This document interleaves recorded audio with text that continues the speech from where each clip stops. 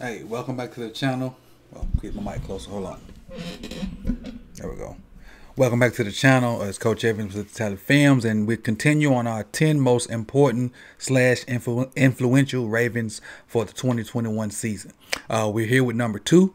Let's get it started.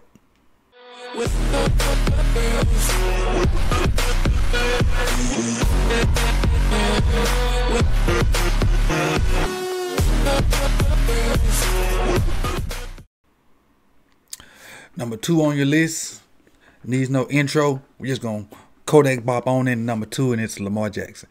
Stat wise, he was the reigning MVP coming in from last year. Played in 15 games, set out the 2 games when we went through that COVID issue. Well, set out the 1 game. We went through that COVID issue like midway through the season.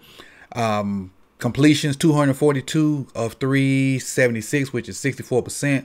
2,757 yards, 26 TDs, 9 interceptions. Numbers were down from the MVP year, but that's expected because we didn't play as well. Let me see. What else?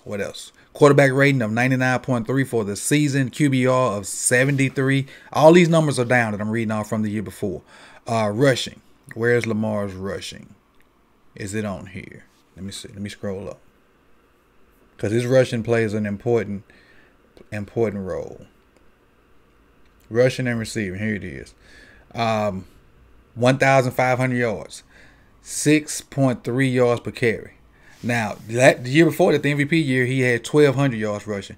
We kind of want Lamar to kind of hover around 700-800 yards. I would love for his numbers to come off a lot less design runs and a lot more we have the trust in that you can, call a deep pass play, and if it's not working, you take off and run then.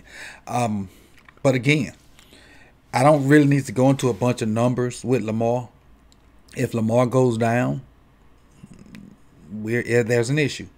There's an issue. I think we can win a game or 2 without Lamar, but if he goes down, we go down. It's just that simple. I don't care how lights out our defense plays, how well the skill guys do their thing. If he goes down, we go down for the most part.